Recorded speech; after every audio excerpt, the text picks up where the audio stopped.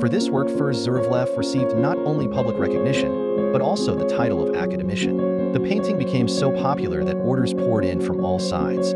The artist returned to this story several times, so there are different versions.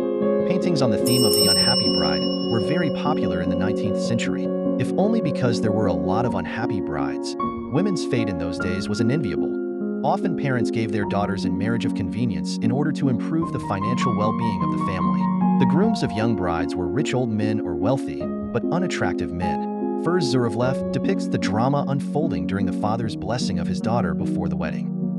The walls of the house are decorated with the faces of saints. The bride's parents are deeply religious people. The father of the bride has prepared for the blessing of his daughter for marriage, holds an icon in his hands, but now stands at a loss and watches her, not understanding what actions are required of him. The bride's mother stands behind her father. In her hands is a dish with freshly baked bread and salt for the newlyweds. This situation has put the bride's parents in an extremely awkward position. Confusion and surprise are on their faces. The groom is in the background. Most likely, this behavior of the bride angered him in earnest.